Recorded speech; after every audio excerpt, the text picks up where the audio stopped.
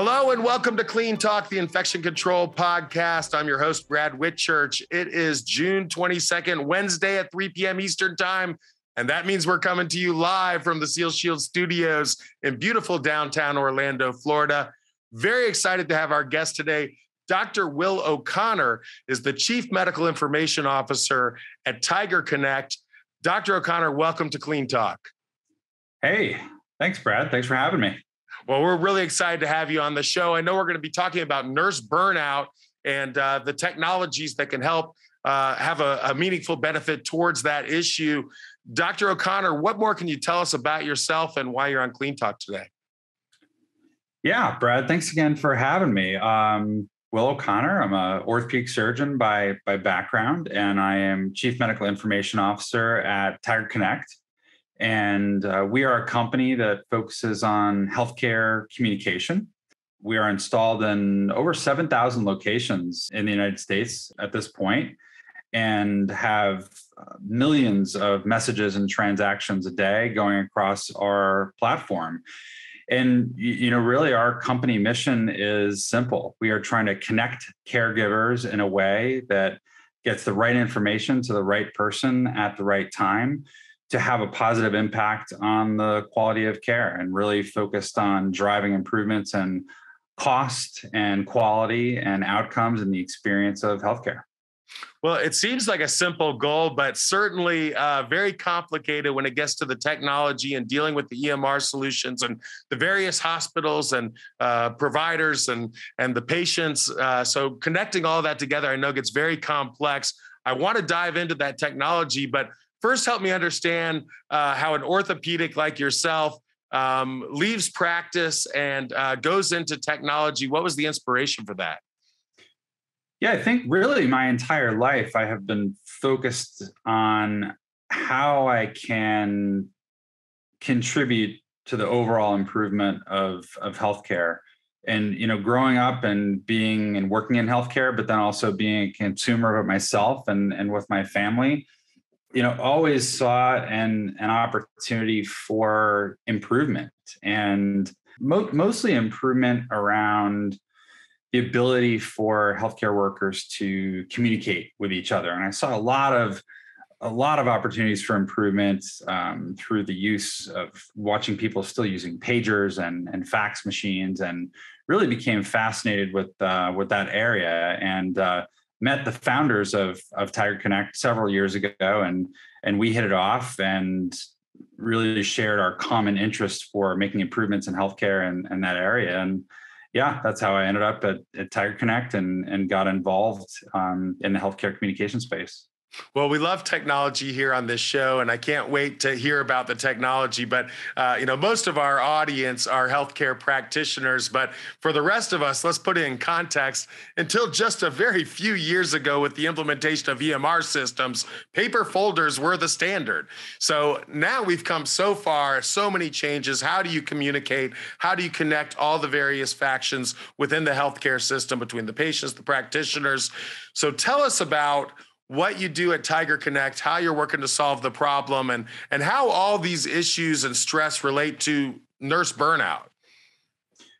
Yeah, I think, what we're really trying to do, and most especially for nurses, is give them a platform where they can communicate with the people they need to communicate with in order to take care of their patients, but then also connect them in a meaningful way to the nurse call systems that exist in hospitals that are connected to patients, but then also connect them to the patient monitors that are in the room.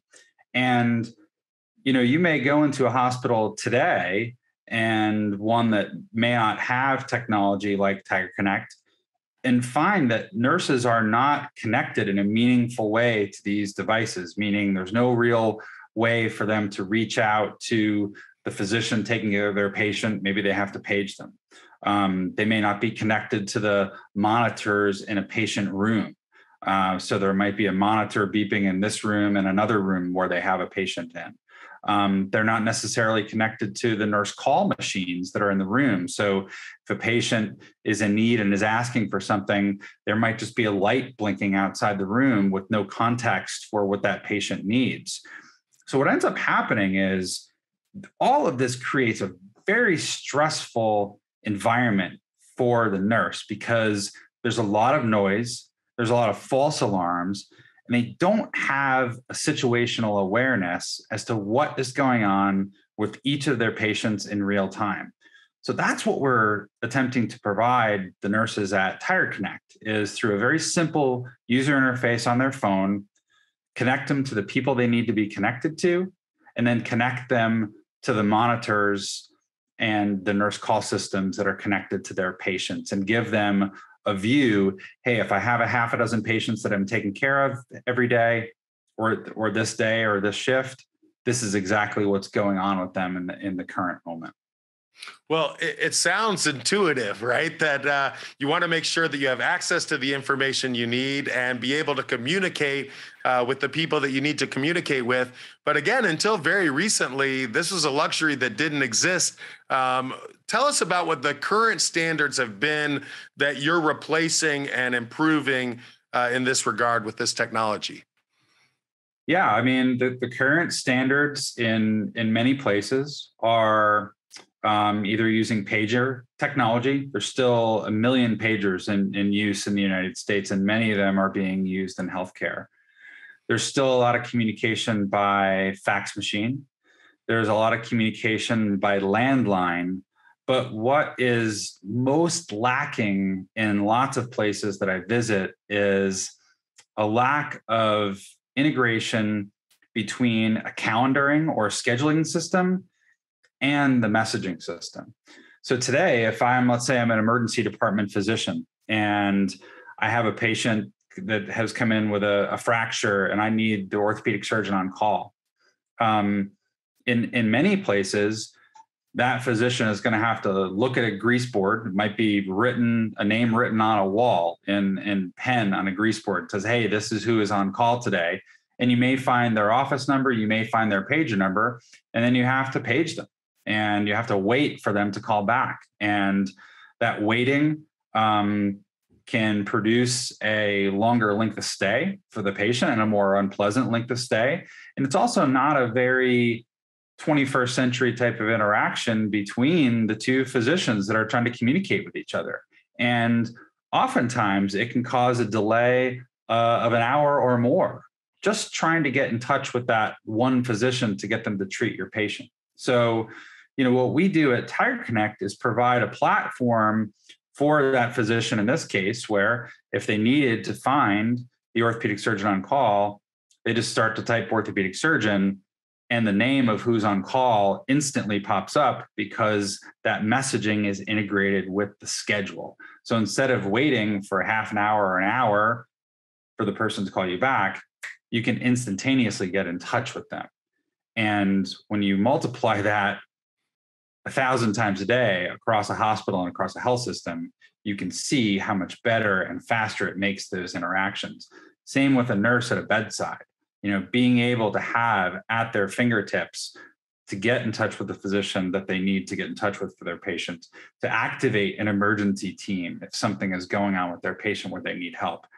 The cycle time is much faster. The friction is removed. And that's why it's much easier. But today you'll find a lot of that technology still in hospitals, pagers, fax machines, landlines, literally calling an operator and having them page someone overhead throughout the entire hospital on the overhead speakers to try to locate people they need to connect with.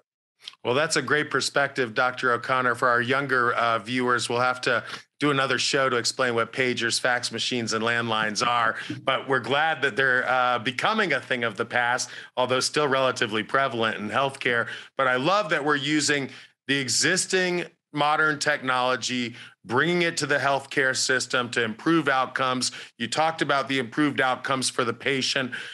We started off talking about nurse burnout. Let's talk about the issues for the practitioners. So how is this technology helping the practitioners with the way they're coping in what's a very stressful job, particularly in these COVID times, although always? Can you talk a little bit about that? Yeah, sure. One of the goals when we work with a customer is we are very much after trying to reduce alarm fatigue for them and reduce the number of notifications that nurses are going to get. And we do that in a number of ways. First of all, we make sure that the right information is going to the right nurse and the right person. So we want the nurse practicing at the top of their license, meaning we're routing the tasks that need nursing intervention to the nurses, but we're routing tasks that don't need intervention from the nurse to somebody else. So if the patient wants water, for example, we wouldn't route that to the nurse, we would route that to the tech. In a non-advanced environment that doesn't have these types of technologies, the nurses are getting all of those alerts, and you're interrupting the nurse and causing more fatigue. If they're working on something complicated, if they're trying to give a patient medication and the dosing is complicated and the preparation is complicated, you don't want to interrupt them with a patient that wants water. So that's the first thing we're doing, is routing messages and information to the right person so as to not to disturb the nurse if we don't if we don't need to. So that's really the first way we're doing it. The second way we're doing it is we're filtering information coming from patient monitors. So oftentimes the information coming from a patient monitor is a false alarm or temporary false alarm or something that doesn't need to interrupt the nurse. So we try to apply some intelligence and some filtering so that only real alarms are being passed along to the nurse, further reducing that alarm fatigue that they are getting. When you combine those two things, you can really have a major impact on reducing the number of interruptions for the nurse. And we know when the number of interruptions go down, burnout goes down. Well, and quality of care has to go up, right? When you're integrating the diagnostics and using an AI to qualify as well as quantify those diagnostics to make the healthcare system more efficient and make the outcomes for the patient better. I mean, it sounds like a great solution to me. Let's dive a little bit into the specificity of it.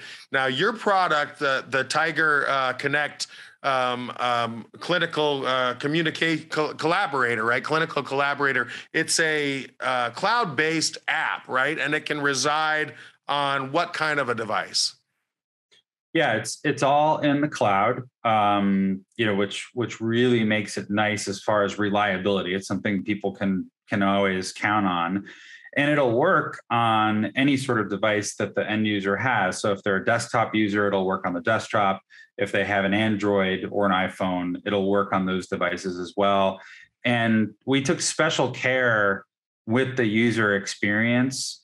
We kind of felt like in healthcare, some of the EMRs in particular, but some of the other technology that clinicians have been forced to use has been a little clunky. So we took special care with the UX to make sure if you're an iPhone user, when you pick it up, you already know how to use it. It's an iPhone type user interface. Same with the Android as well. The user interface looks different for the Android as it does to the desktop. So we're really trying to meet clinicians where they are. So no matter what type of device they're on, and many switch back and forth. Many nurses, in fact, will do work on their desktop and then they'll switch over to their phone if they're in the patient room, and the integration between the two is seamless. So greater flexibility, but I'm going to put you on the spot. We actually have a question from one of our audience members. Danny Caballero asks about the relationship with telehealth. So we're talking about how your platform integrates with devices within the healthcare system. What about integration with telehealth?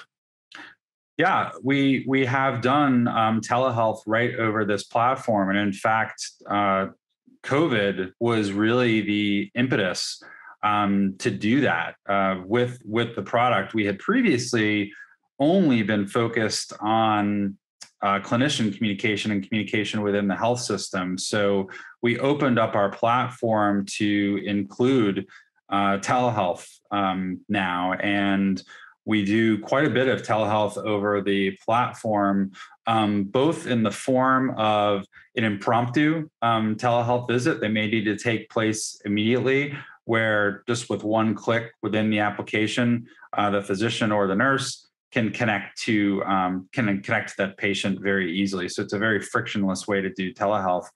The other area we see it being used a lot in telehealth is for consults inside the hospital, and particularly in COVID, where they were low on PPE and the physician who needed to be consulted on the patient couldn't necessarily go in the room.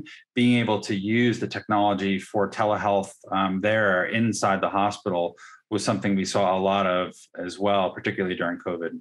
I'm sure that's true. We've seen really the proliferation now of telehealth as a result of COVID, certainly a step in the right direction from my perspective.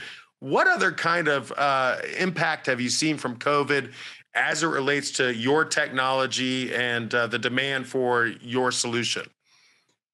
Yeah, I think COVID, we saw a couple things. One, we saw a massive spike in utilization. So we track very closely the number of messages that are going across the platform. Of course, we're not able to see the content of the messages, but we can see the number. And we saw a huge spike during COVID. The other thing we saw was organizations using the technology in new ways to specifically coordinate care around COVID. So within the application, they were setting up special teams related to COVID airway teams, where they needed a quick airway response if they had to come and intubate a patient very, very quickly. We saw a lot of use of that. But then also even for things coordinating around personal protective equipment, when they would be out in a certain location, being able to quickly send a message to a monitored role or team within TigerConnect that was in charge of getting PPE to locations quickly. We saw a lot of use around that. And we saw resultant improvements in patient care because clinicians were able to get in the room faster because they were able to get the gear they needed faster and respond to the patient, many times a patient in need, much more quickly. Well, we're an infection control podcast, so I find this fascinating that just through superior communication, greater efficiency, you can have potentially better infection control outcomes. Is there anything else you can tell us about the effect of this technology on infection control, potential benefits towards infection control, either today or in the future as this technology becomes more prolific? Yeah, there's actually quite a few applications for it because, as you remember from the beginning, we're trying to get the right information to the right person at the right time. Well, many times that is a culture that has come back from the lab. And perhaps a patient is on an antibiotic and 5 days later, that culture has grown out and shows that the antibiotic that they're on is resistant to that culture. Sometimes that test isn't noticed by anyone right away. With TigerConnect, for a test like that, we're able to notify the treating nurse or clinician instantly, such that antibiotic could then be switched, having some significant implications on on infection control. Right, you don't want to keep hitting a patient with antibiotics that it's not working. The sensitivity is not right for the organism that they have. So there's lots of different use cases, but that's a fairly common one where we're sending a culture result or a lab result back to a clinician or a nurse so they can act on that information, whatever it is. Well, it's always been an issue with the disinfection of devices. So whether it's an ASCOM pager or whatever your communication device is, cross-contamination is an issue. Are you seeing changes in the way hardware is utilized, maybe more personal devices being utilized within the healthcare system? Or are you seeing most of these devices being owned, operated, and going through some type of sterile processing within the organization? Do you have any insight into that? Yeah, I've seen sort of an acceleration of both, where I've seen people concerned with infection control, where they are buying shared devices that nurses in particular would share after a shift, and they would be cleaned during the shift and after the shift. I've seen some of that. And then I've also seen a massive growth in BYOD, most particularly with physicians and other non-nursing jobs, but some with nursing as well, where people are looking at a phone like a stethoscope, right? A stethoscope is something you purchase with your own money. You bring it from home, you use it in your patients. You're responsible for, cleaning it essentially and disinfecting it between patients. Seen some of that same attitude now with phones, with communication devices, where people are willing to put the hospital software that is needed to do the job on their personal device, and they're expected to use it. Well, obviously that brings up opportunities for device disinfection. Now that you can use your personal cell phone when you're at work, you have the cross-contamination concern of bringing that home to your family. And so greater need potentially for device disinfection for those devices that are leaving the facility. We're starting to see more of that as well. But let's step aside from that for a second and talk about some other areas of concern, because you have a cloud-based software app, and we know there's some significant concerns within healthcare around a couple of things with software. One is security, and one is HIPAA compliance. Can you tell us a little bit about how your software addresses those issues? Yeah, Brad, we take those concerns extremely seriously. It's one of the most important things that we do. From a security perspective, we are high trust certified. It's the most stringent security standards in healthcare technology, and it is something that we have to review and renew every year, and we do that with high trust, and we maintain that certification, and we've done so for several years. As far as capacity availability is concerned, we are in the cloud.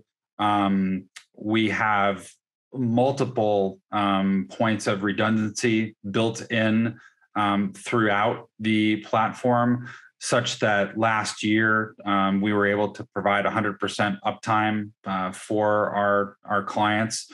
It is something that they have grown to rely on. And in fact, to your concern with security, and I'll extend that to ransomware, we have had several clients where their main infrastructure that included their EMR was attacked, was brought down, in some cases for an extended period.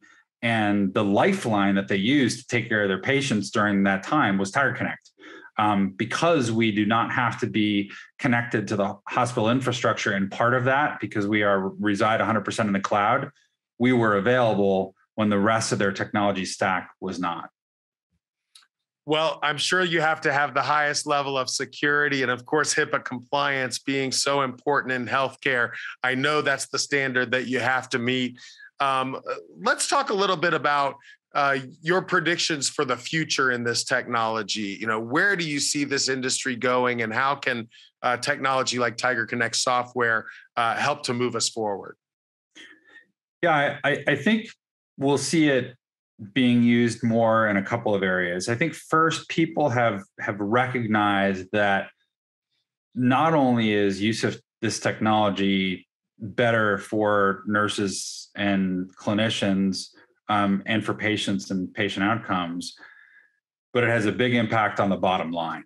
And as far as let's talk about the economics. Tell us about the economics. What is the bottom line impact?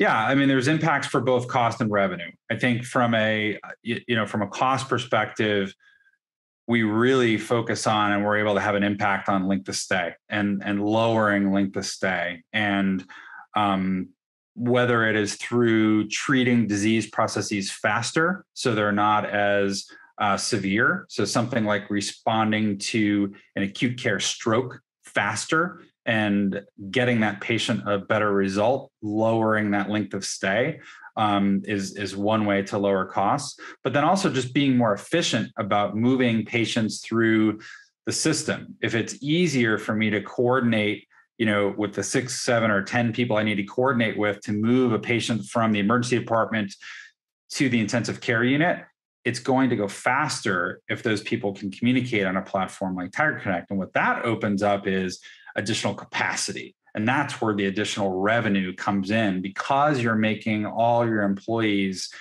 most particularly the nurses, the doctors, the transporters, the people serving the meals, the people doing the radiology tests, you're making everybody faster. You're opening up additional capacity in the system. So all those patients that have been waiting in your emergency department to be seen can be moved through the system faster. So that's how we impact both cost and revenue. So soft costs, hard costs, I would imagine that there can be some cost reduction in technology transfer as well. If you're replacing landlines and fax machines and pagers with BYOD devices, I would imagine there's some hard cost savings there as well. Oh, yeah, tons. You'd be shocked. I talked to fairly large organization a couple of weeks ago, and when they added up from all their different departments and facilities, they were spending over $1 million a year on pagers. So unbelievable. Yeah, just replacing those alone, certainly was able to cover the cost of the solution, to say nothing of the other technologies. But there's typically somewhere between 6 and 10 technologies that we can replace with just TigerConnect, and many of those are legacy and sometimes expensive legacy technologies. Well, the beginning of the end for the Beeper King, it sounds like. Dr. O'Connor, if people want to find out more about TigerConnect, where can they go? Yeah, they should just go to TigerConnect.com and they can learn more right on our website. Fantastic. Well, Dr. O'Connor, I appreciate you being on Clean Talk today. Technology that can improve efficiency, improve patient and practitioner outcomes, and reduce costs, all from TigerConnect. Our guest today has been Dr. Will O'Connor. My name is Brad Whitchurch. I'm your host. Thank you for joining Clean Talk. Until next time, keep it clean.